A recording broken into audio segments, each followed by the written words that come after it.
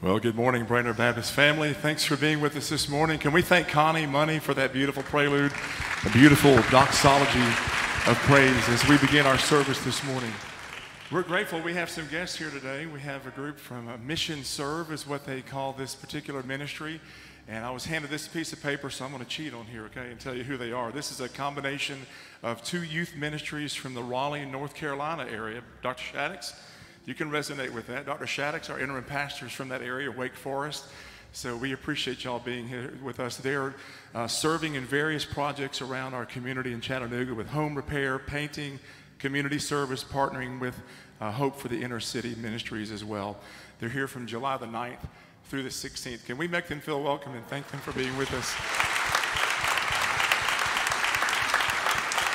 Thank you for serving us so well. Psalm 47, clap your hands, all you peoples. Shout to God with loud songs of joy. For the Lord, the Most High, is to be feared, a great king over all the earth. He subdued peoples under us and nations under our feet. He chose our heritage for us, the pride of Jacob, whom he loves. God has gone up with a shout, the Lord with the sound of the trumpet. Sing praises to God, people, sing praises. Sing praises to our King. Sing praises, for God is the King of all the earth. Sing praises with a song. God reigns over the nations. God sits on his holy throne. Let's stand together as we sing, Blessed Assurance, Jesus is mine. I hope that you can pray and say that today, that he is your Savior, and proclaim that Jesus Christ is mine.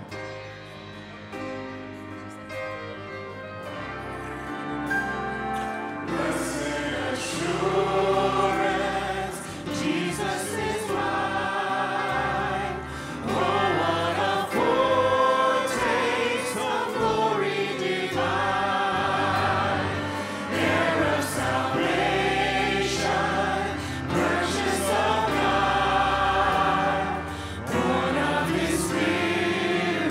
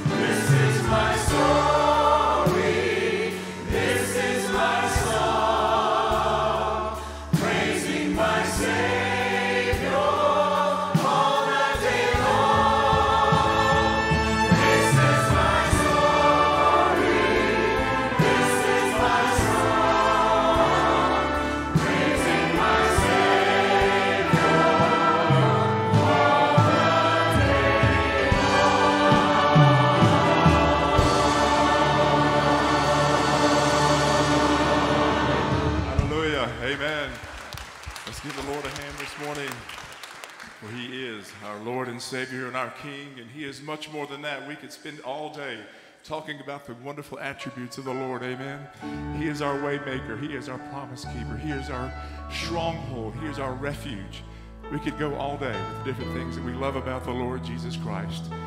And this song is called Waymaker.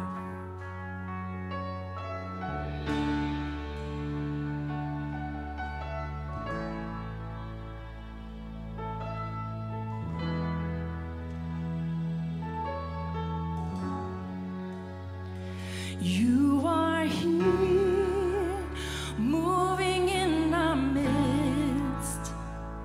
I worship you, I worship you. You are here, working in this place. I worship you, I worship you.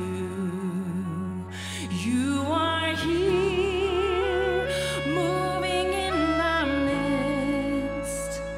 I worship you, I worship you.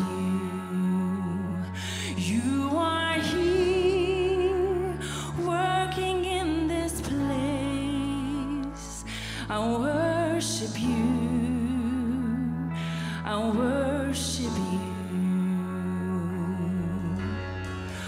Waymaker, miracle worker, promise keeper, light in the darkness, my God, that is who you are. Waymaker, miracle worker, promise keeper, light in the darkness, my God, that is who you are. You are here, touching every heart. I worship you, I worship you. You are here, healing every heart.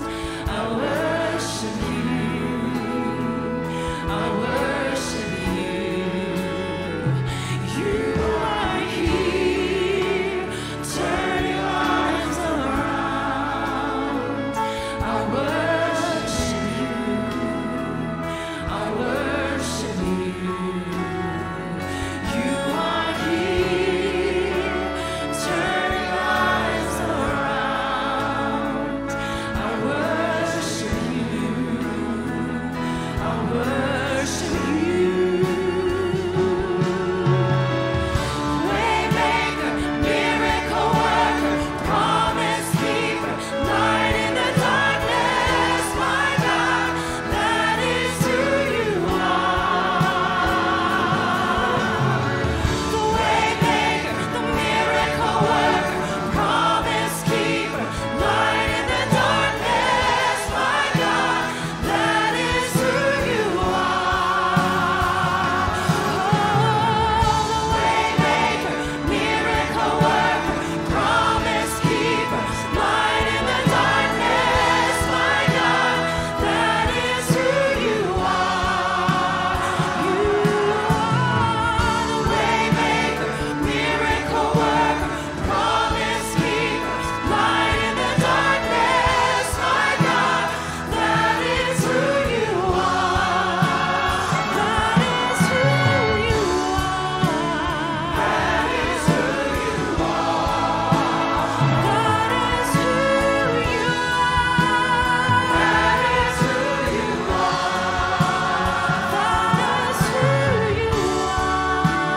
That is who you are. That is who you are. That is who you are.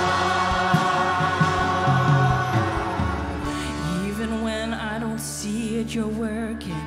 And even when I don't feel it, you're working. You never stop, you never stop working. You never stop, you never stop working. Even when I don't see it, you're working. And even when I don't feel it, you're working. You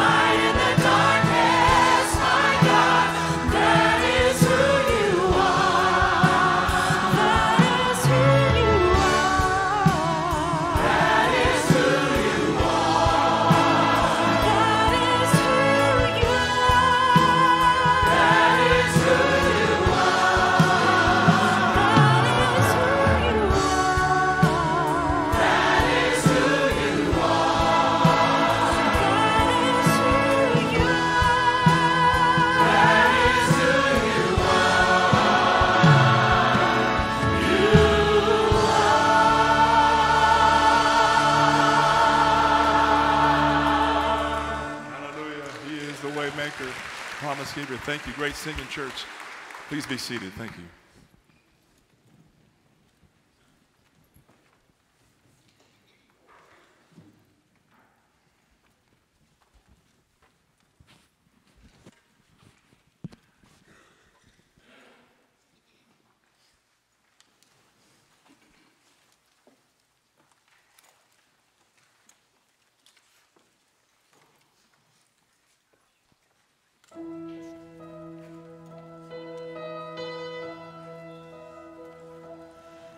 Still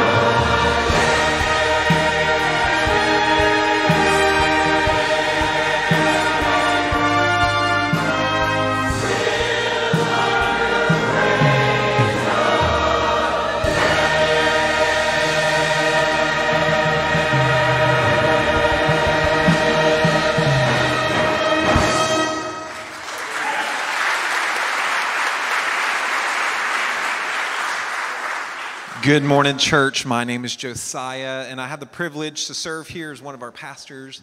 And let me just stop and say, especially the last two songs, really all three of them, man, praise the Lord. God is still at work at Brainerd Baptist, and give the Lord a hand.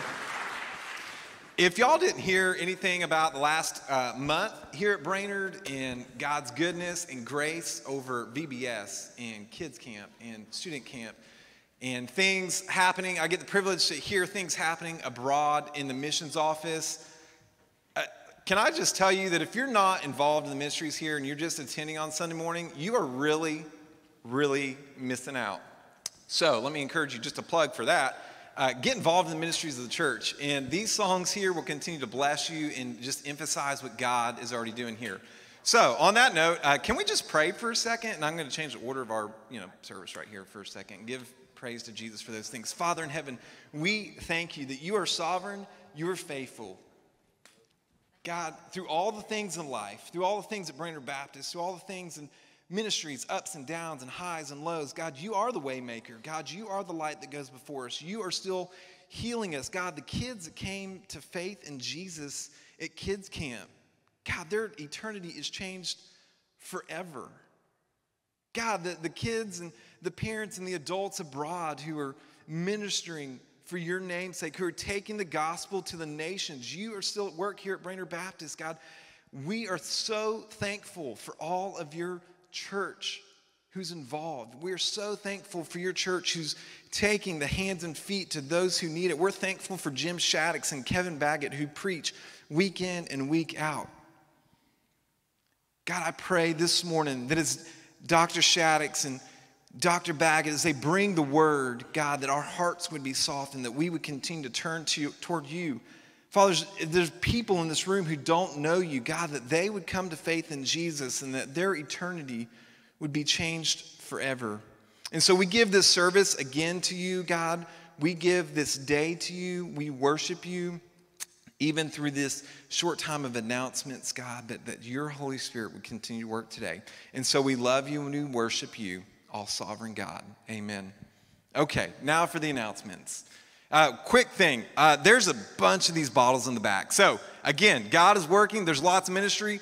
Thank y'all for contributing to Choices Pregnancy Center and giving to that need where they have a security need, and Choices Pregnancy Center are helping ladies choose life. In church, putting the hands and feet behind all the social media posts right here, we love it. Thank y'all for doing that. If you want to continue to contribute because y'all are so amazing when we ran out of bottles, you can do that straight online right online at choiceschattanooga.org. You can continue to contribute to that. And then this Wednesday night at 6:30 p.m., again, off of the awesome things happening at student camp and kids camp, the students are going to have a time of worship. Honestly, all of y'all are welcome. It'd be amazing to come out and support that. But a time of worship, if you're a student in here, 6:30 this Wednesday night up at the BX. And then I don't recognize that second announcement. All this information can be found online. There's something... I'm sorry, I have no idea what that is about. So I'm just going to move to the third one, members meeting, which is something very important that all of your, the budget will be decided on and talked about at the members meeting on the 24th. I apologize for being out of order. I'm sure that's on me. So anyways, as we continue in worship today, we're going to see what God's doing around the world, and then Dr. Shaddix will bring the word to us.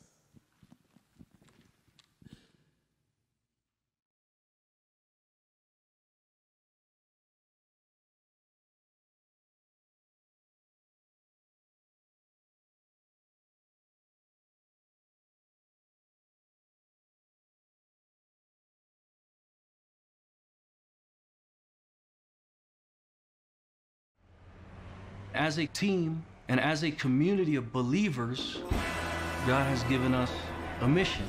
God compels us together to reach a massive city. Mexico City is a free-for-all. A lot of traffic. Terrible traffic. There are things that can happen. They're not the worst things in the world. Everybody's in a hurry. Getting anywhere takes forever. Millions and millions of people coming in from Europe, South America. Cultural influences from all over the world that you find here in business and art and music. From Germany, from the Middle East, from Africa, from China. From unreached people groups around the world. They're not an isolated country full of mariachis. Where are the unreached places? Who are the unreached people? It's hard to know kind of where to begin. There's so many pockets of different areas, of different groups. Jewish, Mexicans, Germans. A Lebanese community. So this city has a reach worldwide, and we want to follow those lines to take the gospel all over the world. The Lord has put together a team of incredible people who are humble and are submissive to one another. When I look at our team, we are a small representation of what Mexico is. Cuban American, a girl from Memphis. Koreans. I was born in Cuba. Lily was born in Colombia. Todd Beal, I think he's like a descendant of a Cherokee chief or something like that. Different experiences, different backgrounds. The dynamic of working together as a team is there's so much that we can offer together. Trabajar unidos con diferentes dones con un mismo propósito, Jesucristo.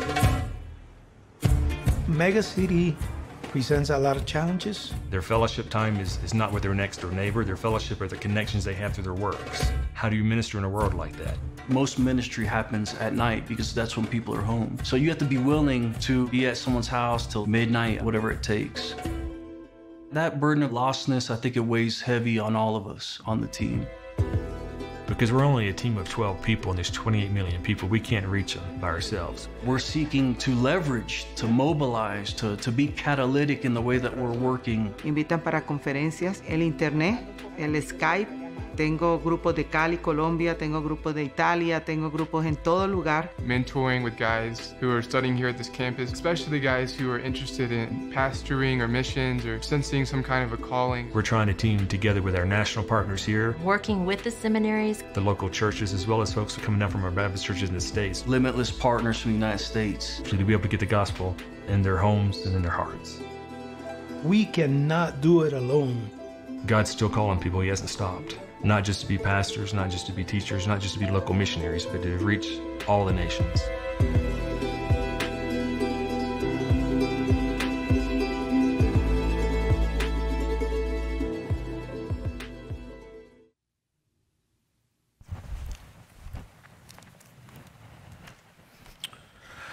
Well, good morning, church. Let's continue to worship the Lord through the study of His Word. 1 Peter chapter 3 in your Bible. Let me ask you to open at that place. 1 Peter 3. If you came in today and don't have a copy of the Bible, there's some in the racks in front of you, and I hope you'll take one of those out if you're here in the room. Those of you that are joining us online, thank you for doing that. We're so glad that you're part of this, and hope that you have a Bible close by and join us in this journey through 1 Peter. 1 Peter chapter 3. I'm going to read verses 18 in chapter 3 all the way through verse 6 of chapter 4. I don't know whose bright idea it was for us to cover this much ground this morning. We're probably not going to make it. If you talk to any other preaching pastors and they tell you that it was my idea, don't believe them, okay? It actually was. I don't know what I was thinking. But there's a really, really good chance that we'll get down the road here in a little bit, and I'm going to have to say we're going to have to stop. Actually, Josiah, I wish he hadn't had to go. He gave me a great idea when he was doing his announcement. I could just say to you, hey, all this stuff is online anyway, so just, because if it's on the internet, you know it's true, right? So, yeah, not so much. Peter's the human author, but he's writing under the inspiration of the Holy Spirit. So that makes this God's word for us. 1 Peter chapter 3, beginning with verse 18. For Christ also suffered once for sins, the righteous for the unrighteous, that he might bring us to God, being put to death in the flesh, but made alive in the Spirit, in which he went and proclaimed to the spirits in prison, because they formerly didn't obey when God's patience waited in the days of Noah, while the ark was being prepared, in which a few, that is 8 persons, were brought safely through water.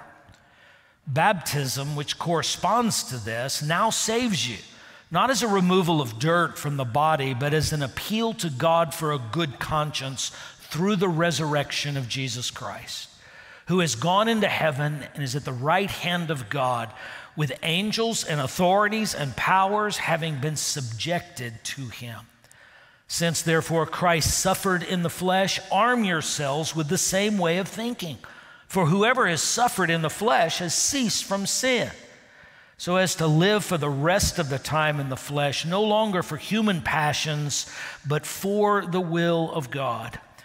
For the time that is past suffices for doing what the Gentiles want to do, living in sensuality, passions, drunkenness, orgies, drinking parties, and lawless idolatry. With respect to this, they're surprised when you don't join them in the same flood of debauchery, and they malign you. But they will give an account to him who is ready to judge the living and the dead. For this is why the gospel was preached even to those who are dead, that though judged in the flesh the way people are, they might live in the spirit the way God does. I've told you before what many of you have experienced yourselves, and that is sometimes I'm reading the Bible and I run across something that I just have to stop and say, I'm so glad that's in there. Something that just I can identify with so much that I just have to say I'm encouraged by the fact that that's in the Bible. I want to read you one of those places. You don't have to turn to it. I'm always hesitant about reading another passage of Scripture this early, because I don't want to divert from the fact that we're studying this text, but I want to use this other text to illustrate for you what I think Peter is saying in this passage of Scripture. Again, you don't need to turn to it, but I want to read Romans chapter 7. Many of you will recognize this immediately. The Apostle Paul is writing, and he says this: "For I know that nothing good dwells in me, that is, in my flesh. For I have the desire to do what is right, but not the ability to carry it out. For I don't do the good that I want, but the evil I don't want is what I keep doing. Now, if I do what I don't want, it is no longer I who do it, but sin that dwells within me. So I find it to be a law that when I want to do right, evil lies close at hand. For I delight in the law of God in my inner being, but I see in my members, in my body, another law, waging war against the law of my mind and making me captive to the law of sin that dwells in my members. Wretched man that I am, who will deliver me from this body of death?" You ever feel like that? I mean, I'm so encouraged by the fact that not only is that in the Bible, but the Apostle Paul wrote it.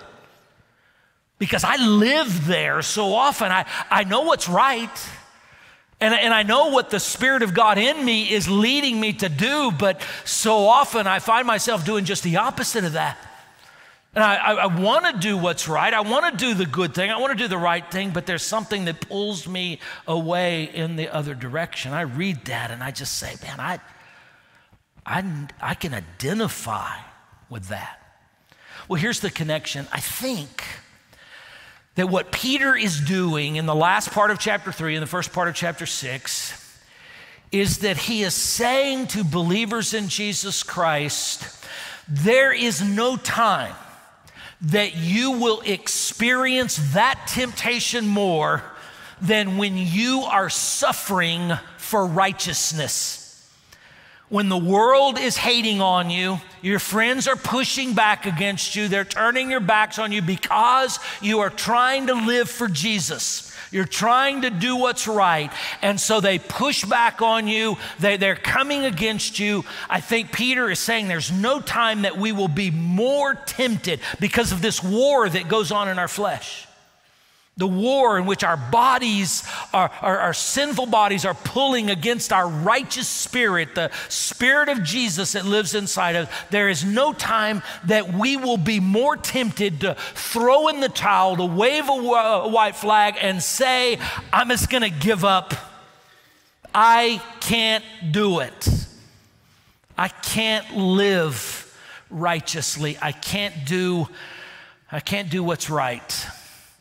I think Peter knew that one of the greatest times, if not the greatest times, of our temptation to give in to that will be when we are suffering for doing good. So let's bottom line it this way. You want a big idea, I think, in these 2 paragraphs. Here's what we're talking about. Be encouraged by this. Listen, I want you to see this in this passage of Scripture, and that is that believers can victoriously endure suffering for doing right because of the work of Christ on the cross, all right? This is why Peter's writing. He wants to encourage his readers. He wants to encourage you through the Holy Spirit. He wants to encourage me.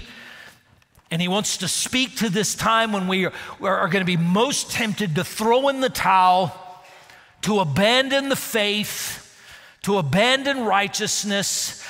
The pushback is coming. The suffering is there for doing what's right. And he wants to say, no, you can stay in the game. And you can victoriously endure when you're suffering for doing what's right, for doing good, not because of your strength, not because of your ability, not because of anything you bring to the table, but because of what Christ has done on the cross. So I think that's what we're talking about. Passage falls neatly into 2 sections. Once again, highly unlikely that we're going to get through it all. But I think in verses 18 through 22 in chapter 3, what we see is Christ's power over suffering. And then I think in verses 1 through 6 of chapter 4, we kind of see the practical application of that. We see the Christian's perspective on suffering. So in other words, Peter's going to say to believers in Christ, you have the same mind, you have the same perspective that Jesus did, because what he did on the cross is the key. It's the key to you holding up, living victoriously, enduring when you are suffering for doing what is right. That's where Peter's readers were living. It's where we live, and I've told you numerous times it's going to get worse. And so this is important. It's important for us to get. Let's talk about Christ's power over suffering. I think that's what we see in verses 18 through 22. Now let me just show you that I think that Peter is speaking to that from 4 different aspects of the work of Christ on the cross. He's going to talk about his death, particularly on the cross. I think he speaks to his burial and the significance of that. And I think he speaks to his resurrection, and he speaks to his exaltation.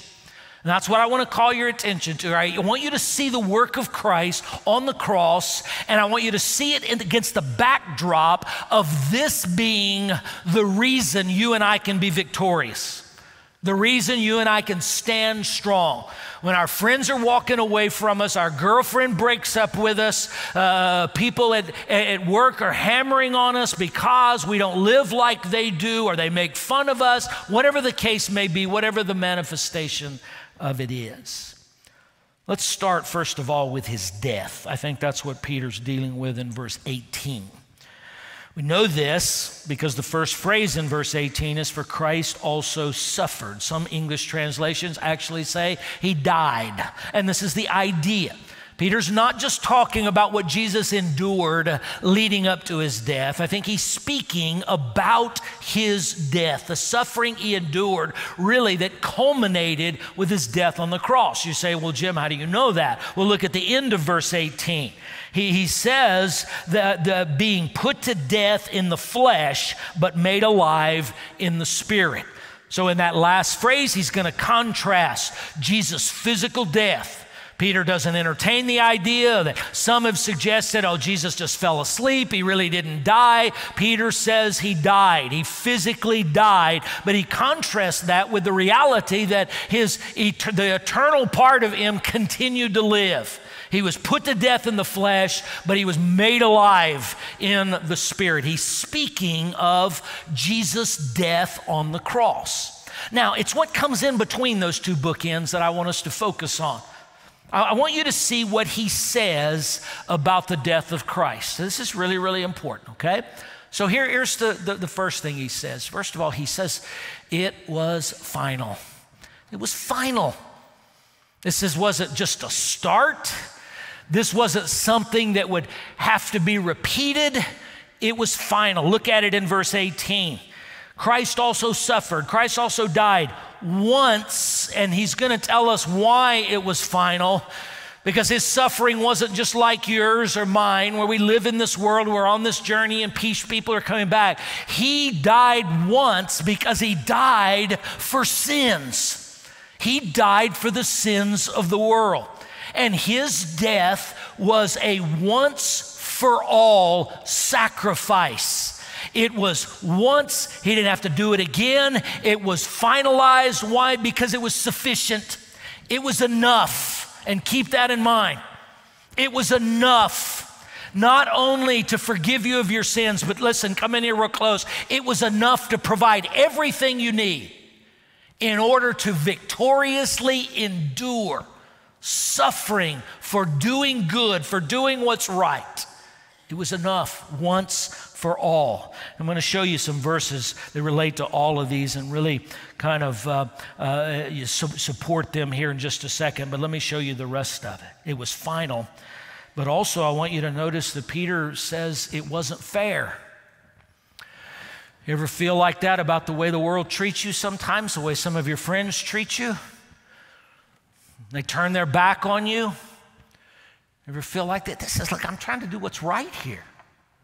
Why are people hating on me for this? It's not fair.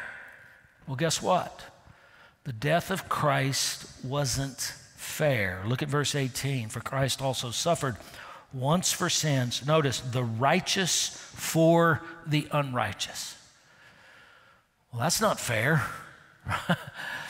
That's not fair that a righteous person, a sinless person, a person that's never done anything wrong would suffer and die for the sake of people who are always doing stuff wrong.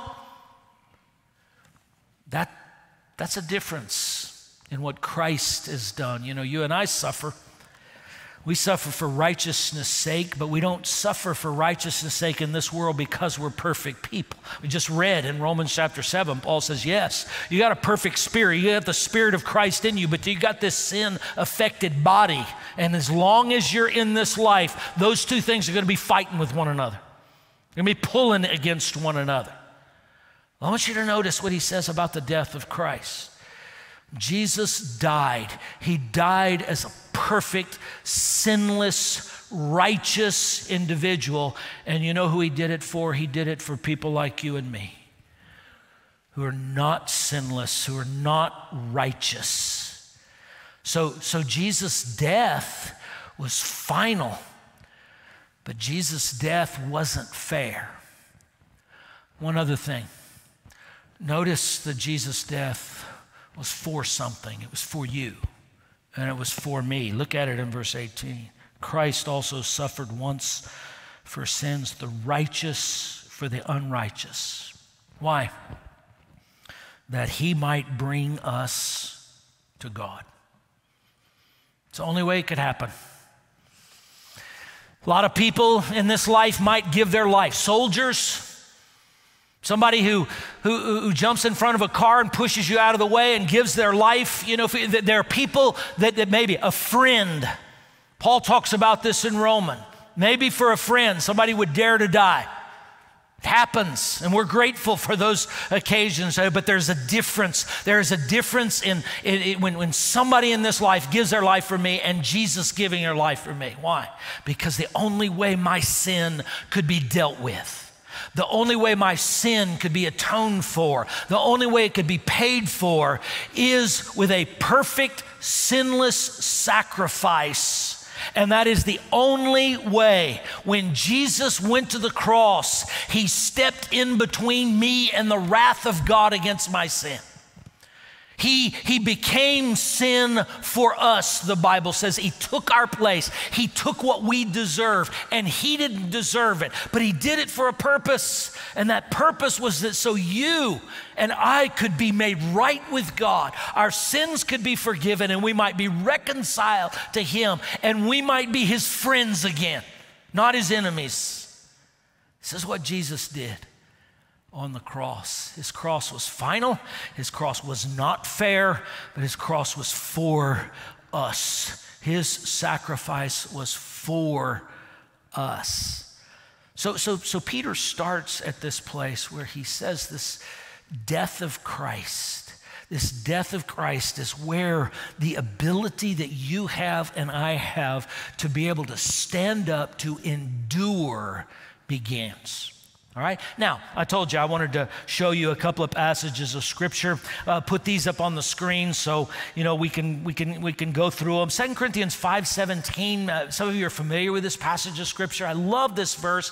You know what the Apostle Paul says? He says, "He who knew no sin."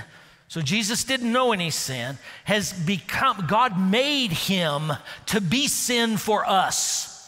So he took his son who knew no sin, sinless perfection, that was Jesus, righteous. He who knew no sin became sin for us. Why? That we might become the righteousness of God. How about that? That's what the Bible says.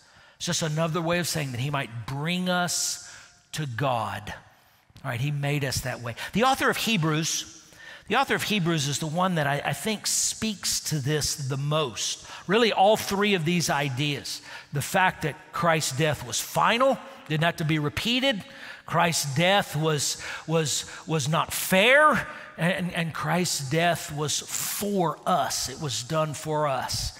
Let me just show you a couple of these. Again, these will be on the screen. Hebrews chapter 7, first place, verse 26. Watch this. "For it was indeed fitting that we should have such a high priest." And look at the way he describes our high priest. He describes Jesus holy, innocent, unstained, separated from sinners.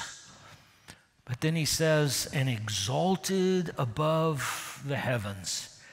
He has no need, like those high priests, to offer sacrifices daily, first for his own sins and then for those of the people. So you see him drawing this contrast. He draws this contrast between Jesus and what the people were used to in the Old Testament priestly system. And he says he's different. That's part of the purpose of the book of Hebrews. One of the things he's doing, he's showing Jesus is better. Jesus is supreme over all kinds of stuff, including the Old Testament sacrificial system. Why? Because he says those priests, they got to keep doing this. Once a year on the Day of Atonement, they got to go into the holy place and they've got to make sacrifice for their sins and for the people's sin. But guess what? As soon as it's over, it starts back over. They're going to have to do the same thing this time next year. But not only that, every day the sacrifices that people offer, they got to keep doing them. They got to repeat them. There's continually the need for that, and it'll never be enough. And you know what the author of Hebrews is saying is not Jesus. Not Jesus. Notice at the end of verse 27 here in Hebrews 7, since he did this once for all when he offered up himself, the Lamb of God he was, who takes away the sin of the world. 2 chapters over, chapter 9, he says really the same thing. Hebrews chapter 9, verse 24, "For Christ has entered not into holy places made with hands, which are copies of the true things, but into heaven itself, now to appear in the presence of God on our behalf. Nor was it to offer himself repeatedly, as the high priest enters the holy place every year with the blood not his own. For then he would have had to suffer repeatedly since the foundation of the world. But as it is, He's appeared once for all at the end of the ages to put away sin, to put it away. Notice that.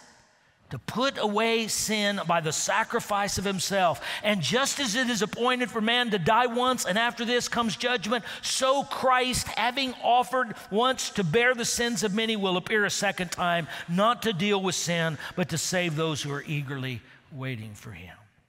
One more in the next chapter, since we're close here, chapter 10 of Hebrews, and verses 10 through 12. Let's look at this. And by that we have been sanctified through the offering of the body of Jesus Christ once for all.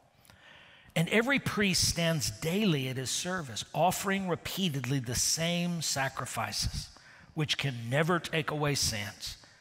But when Christ had offered for all time a single sacrifice for sins, he sat down at the right hand of God.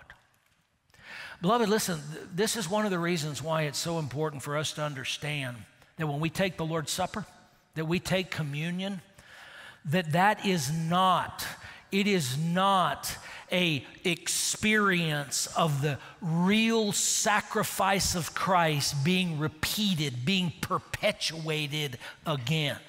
And there are those that believe that when we come to the Lord's table, that's what it is. It is the real body of Jesus being sacrificed. This is one of the things that prompted the reformers to say, no, we need to go back to what the Bible says, because they read their Bible and it said Christ did this once and it doesn't have to be repeated. When we come to the Lord's table, we come to communion. We're not dealing with the corporal, real presence. We're dealing with a symbol, a reminder that takes us back to this once-for-all sacrifice. Don't miss the connection and the context. Remember who Peter's writing to. He's writing to people who are tempted when they're suffering for righteousness to throw in the towel. And Peter starts right here with the death of Christ, saying, you know what? He did this once for all. He suffered for you, for me. That enables you and me to live victoriously, enduring under suffering for doing good. All right, so that's the death of Christ and his death. Now let's talk about his burial. And let me just tell you, when we come to verses 19 and 20, we come to what many Bible scholars call the most difficult passage in the New Testament to interpret. And I don't want you to miss that, okay? There are conservative, evangelical Bible scholars that disagree over what Peter is saying here. And it's really, really important for us to go into it with that in mind, okay? And here's why. Because we don't need to build our faith on something we don't have all the answers to. And there are some places in the Bible that are like that we wish we had more information, but we don't. And we need to remember our faith is built upon a whole ton of stuff in the scriptures that we can be sure about. There is enough information when we let scripture interpret scripture for us to draw hard and fast conclusions. But then there are a few places, and this is one of them, that we need to tread lightly. We need to tread softly. Martin Luther, the great reformer, was a good theologian. He said of this passage of Scripture, and I'm paraphrasing, he says, it's a wonderful passage of Scripture, but I don't have a clue what it means. So let's keep that in mind, okay, when we come into this. Is not something to build our faith on. But I want to show you some things, and I want to connect them to the context, because I think one of the things we can say for sure is Peter obviously is dealing with something to do with the death of Christ that contributes to the confidence that we have in being able to hold up under suffering for good, for righteousness' sake, when we're being treated unfairly. So he says in verse 19, remember verse 18, he was put to death in the flesh, made alive in the spirit, in which he went and proclaimed to the spirits in prison, because they formerly did not obey when God's patience waited in the days of Noah while the ark was being prepared, in which a few, that is 8 persons, were brought safely through water. You know, I think it's kind of funny that over at the end of Peter's second epistle, he's going to talk about Paul's writings. And one of the things that he says about Paul's writings is, sometimes he writes some things that are hard to understand. I want to come to this passage right here and say, look who's talking. It's like, all right, what is Peter talking about? Well, let me just tell you, there really have been 3 classical interpretations, 3 classic interpretations of this. I want to tell you what they are.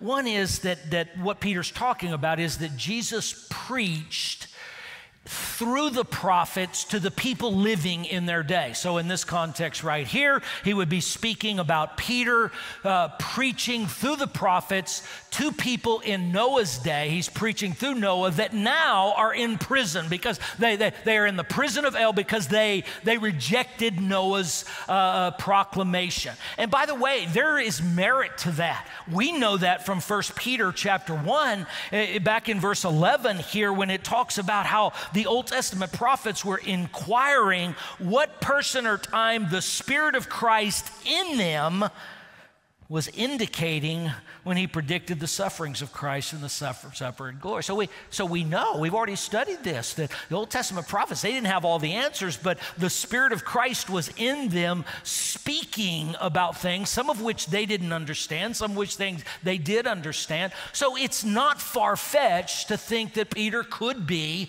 referring to the Spirit of Christ preaching through Noah to people in his day, people that rejected that and now are in the prison of hell. That's one interpretation. The second one is that Peter is actually saying that Jesus went to hell between his burial and his resurrection, and he preached to those people, to those people who had perished during the flood. So those same people, they rejected Noah's, now are in hell. Peter, what he's talking about is Jesus goes to hell and he preaches to those people. That's a second interpretation.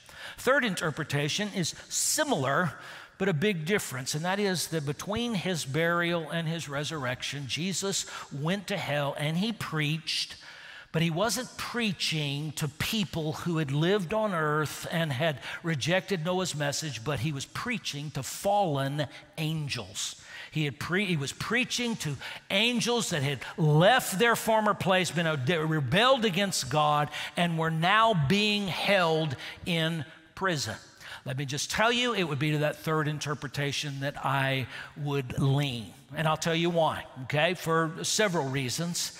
But, 2 particular that I'll call attention to, and that is, one, when he references the spirits in prison in verse 19, in the language of the New Testament, whenever this word is used and it stands alone, it's not qualified like the spirits of the righteous or something like that. It stands alone. It is always used in reference to supernatural beings. To supernatural, not humans that now had died and were in prison, but supernatural, angelic beings, if you will.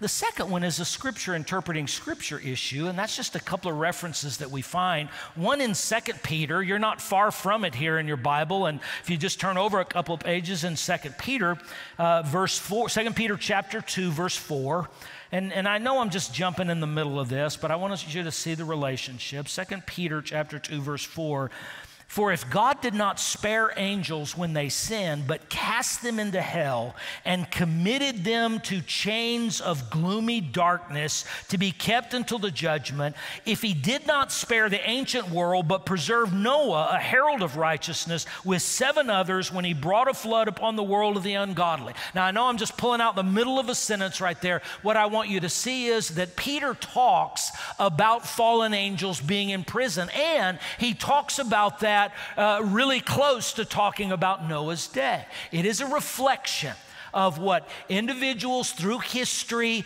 have embraced, and that is that those fallen angels were imprisoned. They're being held there till the day of judgment, all right? Now, you'll find another one if you turn over a few more pages to the second to the last book of the Bible. The book of Jude is right before Revelation. It only has one chapter. There's a strong relationship with it and the book of 2 Peter. So Jude and verse 6, this is what it says. And the angels who did not stay within their own position of authority, but left their proper dwelling, he is kept in eternal chains under gloomy darkness until the judgment of the great day. So you see, Scripture bears out the fact that there's something, to do with these fallen angels being imprisoned. And it seems some association leading up to the time of the flood, a time of Noah, that God imprisoned these fallen angels and is holding them there until the day of judgment. Now, by that interpretation, what we're looking at here is a testimony of something that took place between Jesus' burial and his resurrection, and that is he went to this place of imprisonment and he announced, listen to me, he announced his victory.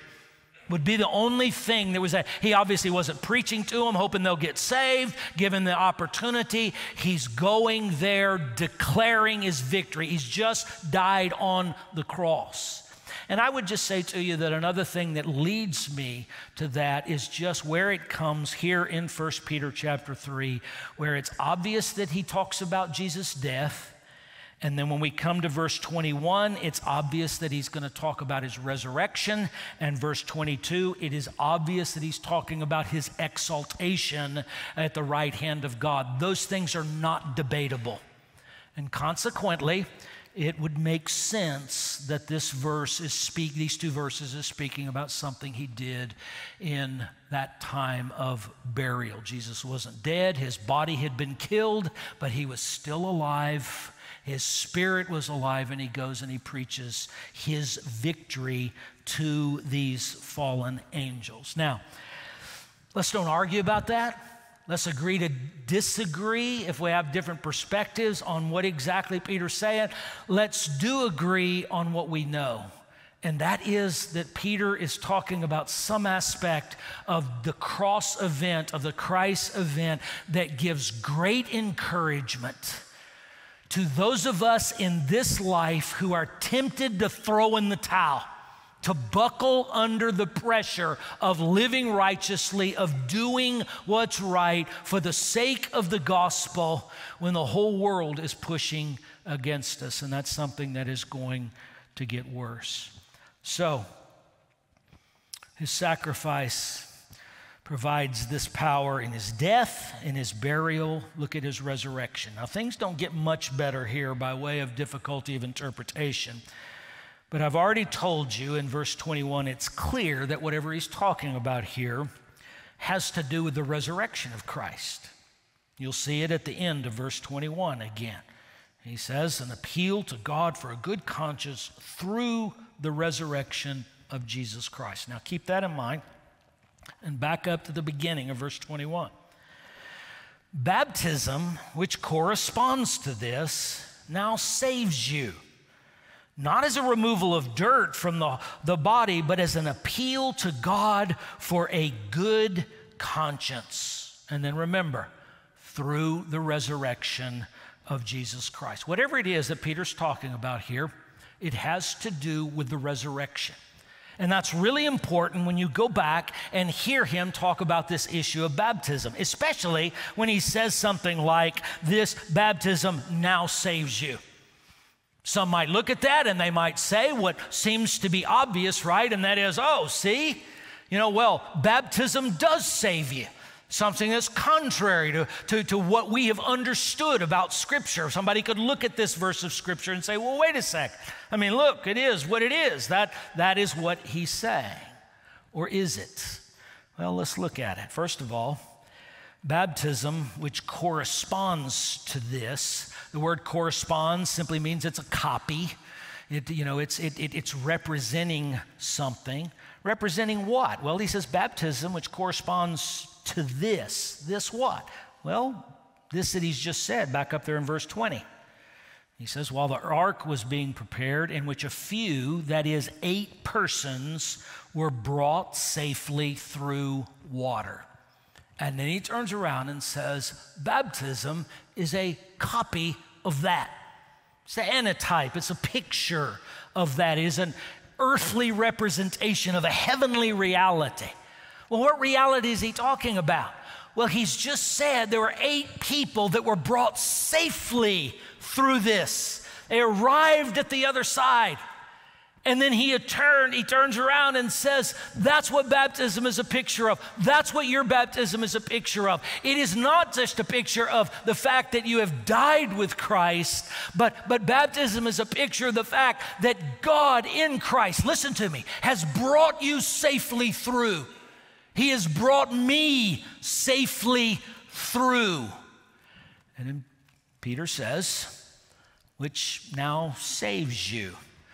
Now that's right there that we've got to, again, ask the question, well, is that what he was saying? That the physical baptism, that's what saves us. This is where we have to let Scripture interpret Scripture. That could only be true if Peter contradicts himself. And let me just remind you about a couple of places where Peter spoke to this issue. Jesus has died, he's been buried, he's risen again, he's ascended back into heaven, and then the Holy Spirit is poured out in Acts chapter 2. And Peter preaches the first Christian sermon, right? Remember what he says in that sermon when he's really getting down to calling for a verdict? Acts 2:38, Peter said to them, be baptized, every one of you, for the remission of sins. No, it's not what he says. Peter said to them, repent and be baptized, every one of you, in the name of Jesus Christ for the forgiveness of your sins. He says something before he mentions baptism, and what is it? Repentance. Language experts would help us to understand here that Peter also uses a construction here in which he speaks about baptism in view of the forgiveness of sins. That's borne out in the coming chapters. In Acts chapter 3, Peter's preaching on Solomon's porch, in the temple, and on verse 19, he says this. This is what he says to the people. Pay careful attention to this. Repent, therefore, and turn back, that your sins may be blotted out. Well, wait a second, Peter. You didn't even mention baptism on that time. Isn't it baptism?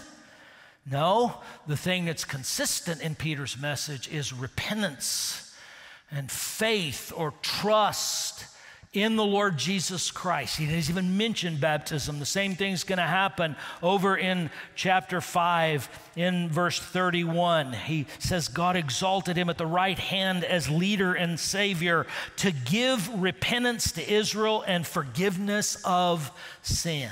Peter was very clear in his proclamation that he didn't believe somebody getting dunked in water was going to do anything for their eternal souls.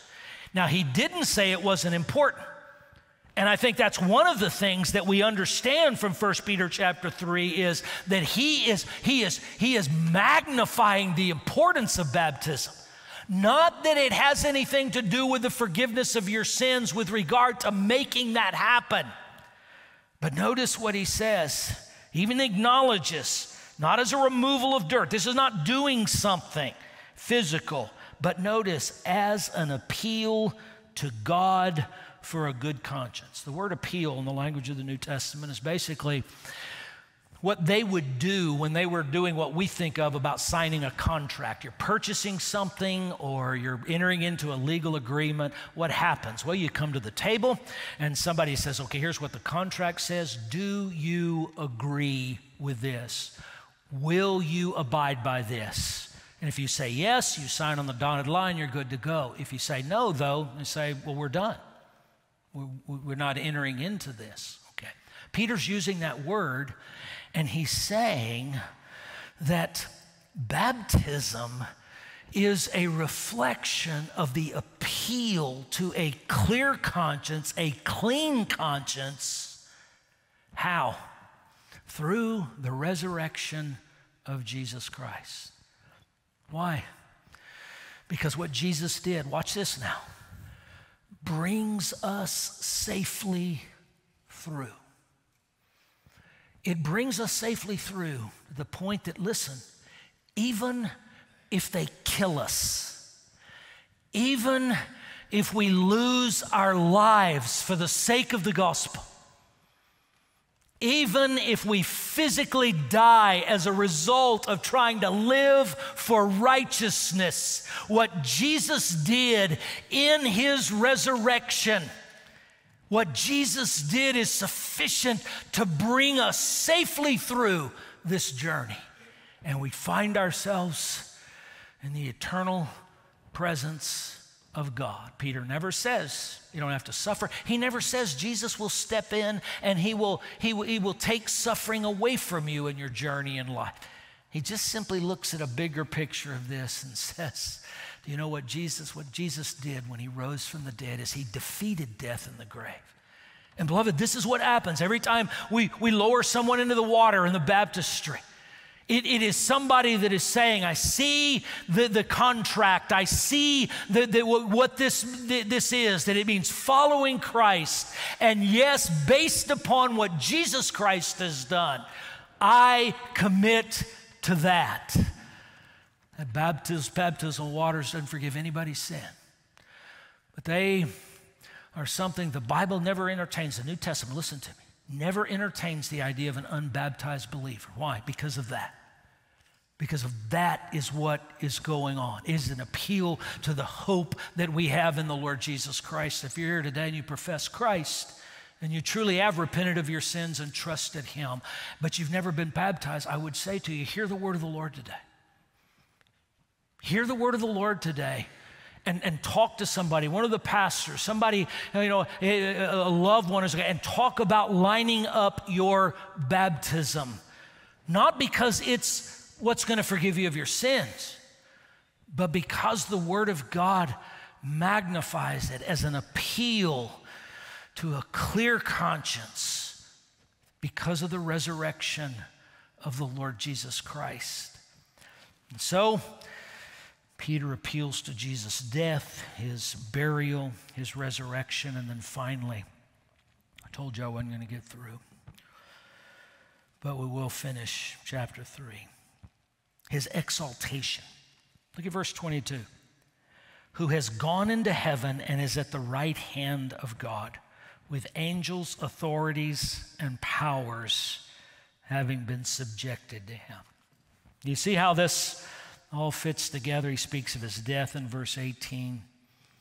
We think his burial and what happened during that in verses 19 and 20.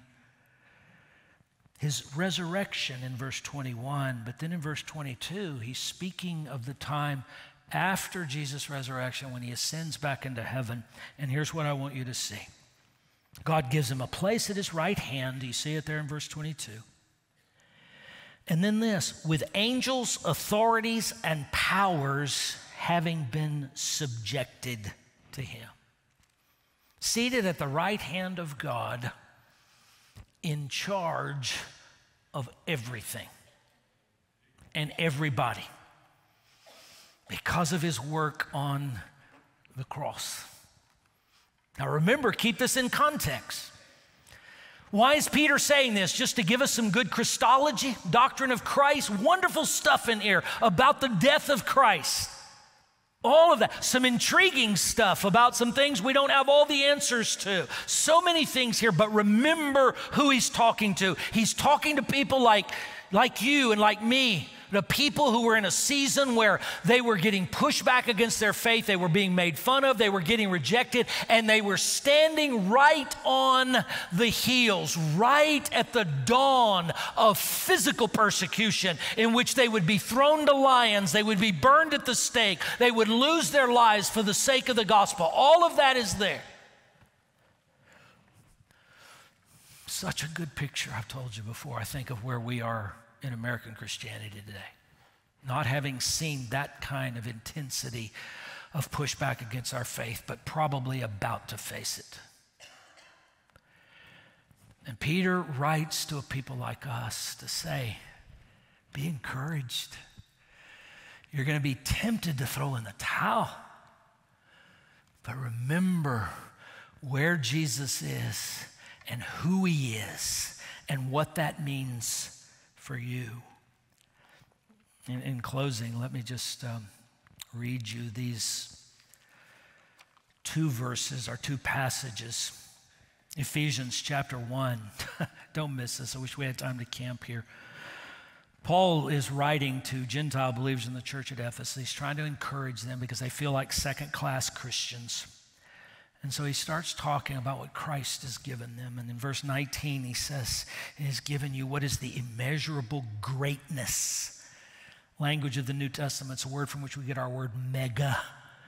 Mega is off the charts, right? Mega of his power, his dynamite, dunamis. Look at this, toward us who believe, according to the working, this is our word energizing, the energizing of his great might or strength.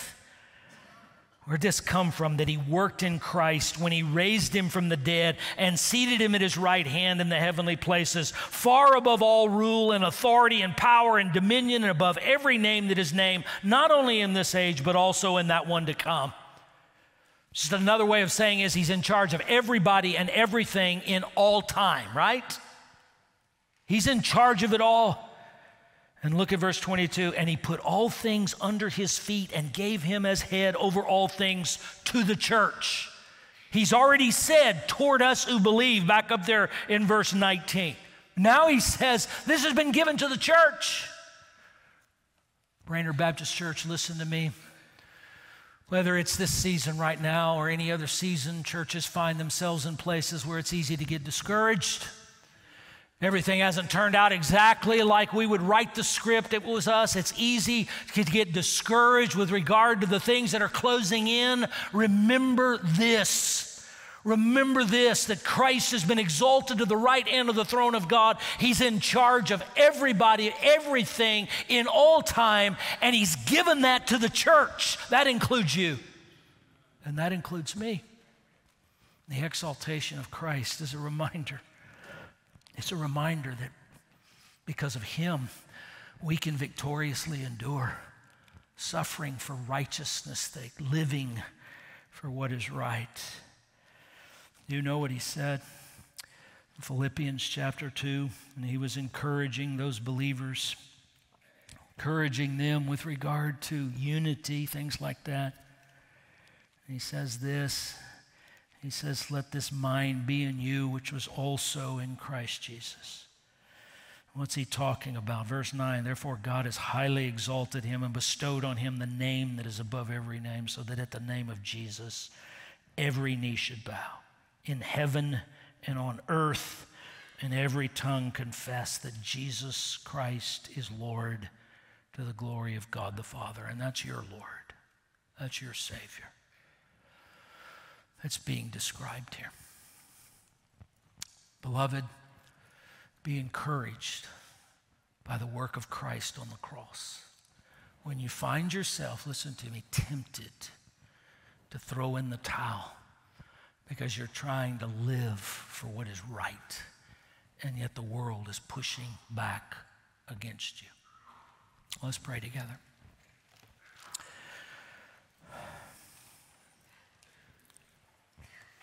Lord, we want to say thank you. Thank you for this encouragement. Thank you for this reality. Thank you, Lord, for what you have done for us on the cross, and your burial and your resurrection, your exaltation. We rejoice in the victory that is ours over suffering, because you are the victor, and we praise you and we worship you. Pray you to encourage the hearts of suffering saints today who are feeling some of this pushback. I know there are many in this room that find themselves in this place. Lord, help us. Strengthen our faith. God, for those who are here today who've never trusted Christ, we pray for strength too for them. We pray you would come to their aid and illuminate their minds and stir their hearts and change their wills. that they might know that you've done this for them. You have died on the cross to bring them to God, risen from the dead to put God's life back inside of them. Lord, I pray you draw them to yourself today, and today would be their day of salvation in which they change their mind about sin and change their mind about Jesus and trust him and him alone to save them. God, we pray for that. Church, let me ask you to stand and let's worship the Lord through song before we go.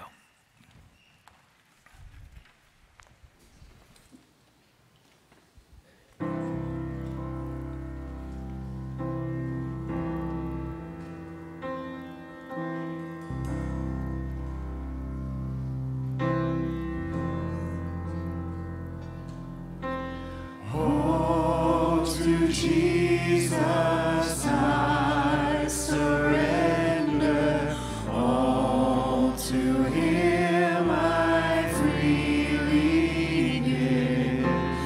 I will ever love and trust him in his presence daily live. I surrender